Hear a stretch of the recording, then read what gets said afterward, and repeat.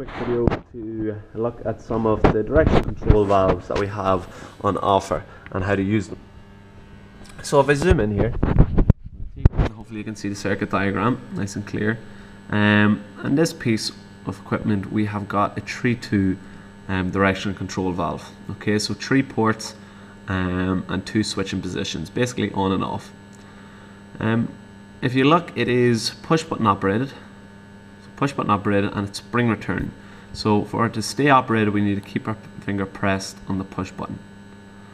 You'll see we've got the numbers for representing our ports for what each port does. So for port number 2, we have the output. Port number 1 is going to be our supply, and port number 3 is our vent, and it's venting from underneath just out into the atmosphere there for us. So if we are to wire that up, and we just have a single acting cylinder up here to represent an output, just so we can see things working safely. Single acting cylinder, we've control in one direction only. It will extend out, and then you'll see the spring will just knock it back into place here. So this has a spring and this has a spring. So I'm getting my air supply from this manifold that's coming down from a compressor down here. We're setting it up at 4 bar, and we'll take the air in and we plug that in on port number 1 because that's our air supply, and then port number 2 goes up into our single acting cylinder. And you'll see from the circuit diagram, once we activate it, then the switching position will occur, and we'll then have air flowing from 1 up to 2. And we can see that in operation here. So I'll turn on the air, operate my push button, puts the air pressure on the bottom, extends my cylinder. Keep my finger on the push button to keep the cylinder out. As I release it, both springs allow the air to exhaust out through vent number 3. And we've a variety of these types of switches, you can call them, or inputs nearly, for these direction control valves. You see over here, I've got another one, so very similar diagram. Just on the front, you'll see a different symbol.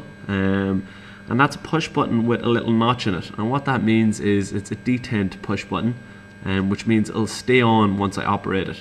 So you'll notice with this push button, once I push it and I release it, it will go from the on to the off position. But here, once I operate this, it will stay on, and I have to operate it again for it to be released. So if I swap out the outputs, it works in the same way. You'll see we've got port 1 is going back to our manifold, and port 2 is our output here.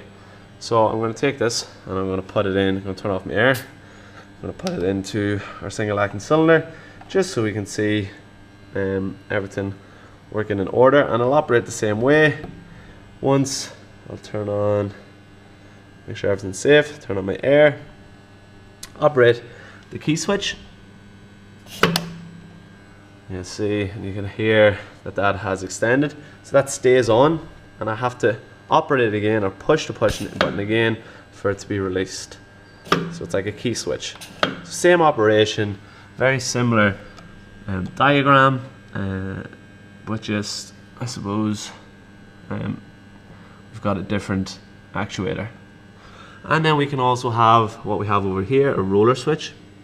And you might not see this diagram too clearly, but it's the same, except it's got the roller switch symbol. So up here we will get air once this is activated, and again we will have the same sort of ports. We'll take port 2 and we'll put that into our cylinder. Port 1 is going to air supply, and you'll see when this gets operated, single acting cylinder comes out, when I release it, returns. And we can use these you know, to sense positions on the roller switch. So if I pull that out, it could hit that roller switch if I moved it in, and we could use that to operate something else. So just that's more mechanically operated. Here it's manually operated.